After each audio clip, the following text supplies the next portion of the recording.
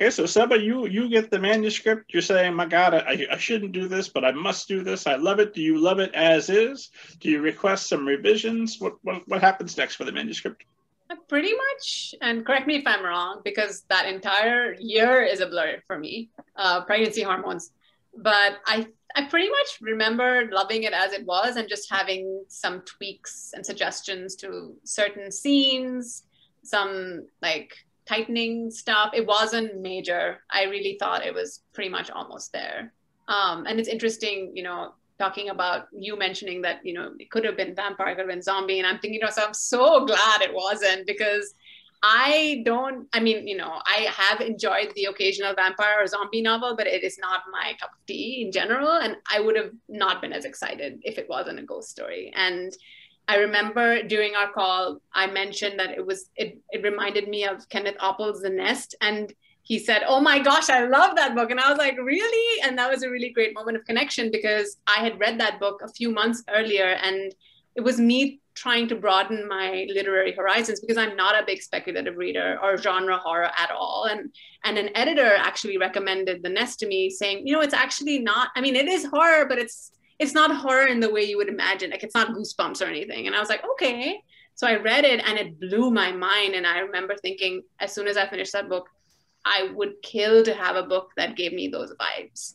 And so when I was reading Too Bright to See, I was thinking of that novel and thinking, this is it. This is that book. And it added to my incredible, like, I was terrified that I liked it that much. Like, it was that feeling, it's just, sometimes you like a book so much that, if you lost it, it would just be really hard, and I think that was definitely a book for me. Like, that book was definitely one for me. And so I'm really glad it was a ghost story, and it was similar to a book that I'd already read in some ways that I brought up in our call. And so, yeah, I just, back to your question, I didn't think it needed an overhaul at all. And this is not to say that that doesn't happen. It does often happen. I do offer on books that I think needed quite a significant plot redevelopment.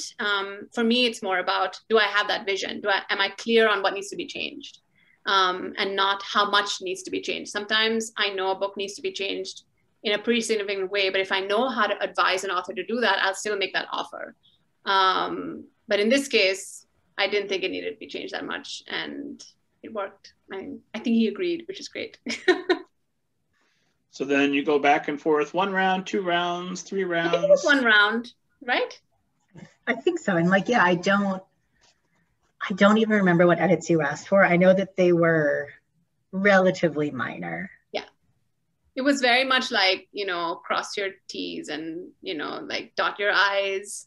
There were certain scenes I thought, okay, this scene is feeling like you should add something more. Like, I think we had a conversation about a scene towards the end where I was like, maybe you should amp this vibe up. I'm trying not to be spoilery here, but like, maybe you should amp up this particular theme here and show me.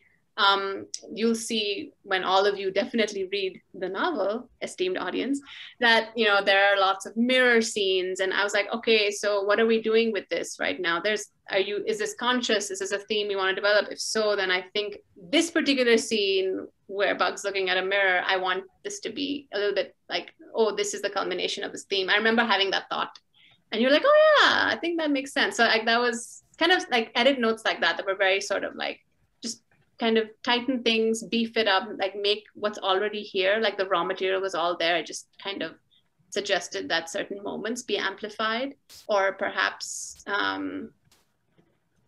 just brought out more clearly. I think it was one of those edits, which was also great, because then I didn't have to give a long overall editorial letter just before I went on maternity leave. So I was thinking that too. I think perhaps, I'll never know, but if I thought it had required too much of an overhaul of an edit, I might not have even offered, or because I wouldn't have time. Like, I just didn't have time. It was really, really just, I remember reading the manuscript, running over because I had to throw up, then coming back because I was sick. It was a really tough pregnancy. I was just like, no, I want to work. And then I'm thinking to myself, wait, am I working too hard? Should I be working right now? I don't know if I should be working right now. Is this good? Am I being ambitious, or is this making it harder for all women? Like, it was just a lot going on in my head. But yeah, I think overall it didn't need a big overhaul edit letter. So I'm glad. And I'm glad that more than that, I'm glad that my suggestions resonated with Kyle. So